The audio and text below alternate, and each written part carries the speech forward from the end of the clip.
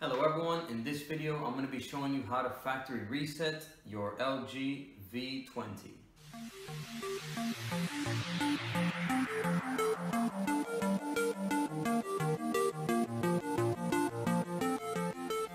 Alright, so I'm going to be showing you both methods of the factory reset. I'm going to show you how to soft factory reset, which is the software reset through the settings, and I'm also going to show you how to reset it with the buttons in case you have a password or your phone is not booting up correctly.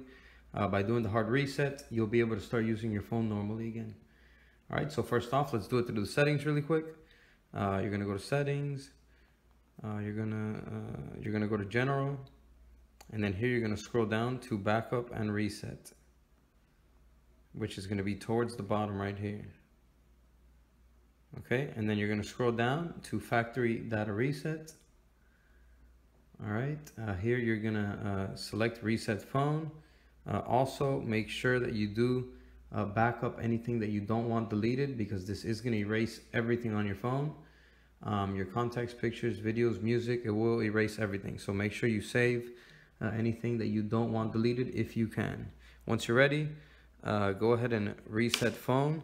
Oh, also, it does give us a message here that the battery has to be at least 30%, and this one is at 23%, I believe.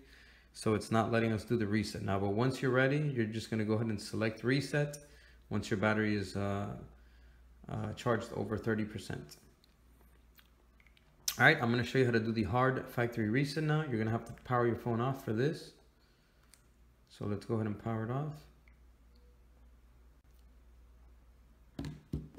All right, once your phone is completely powered off, what you're going to do is you're going to hold volume down button, which is going to be over here on the left hand side. You're going to hold volume down and the power button at the same time until the LG logo comes up. Once the LG logo comes up, let go of the power button and press it again. And continue to hold both buttons. And it's going to take you to the factory data reset menu. Here you're going to scroll down again with the volume button to yes, and press the power button to confirm. And then here is going to be the last confirmation. You're going to scroll down one more time to yes, and hit the power button once you're ready. Remember, once you do this, everything will be reset and erased back to its factory condition. So once you're ready, select the button and the reset process will begin.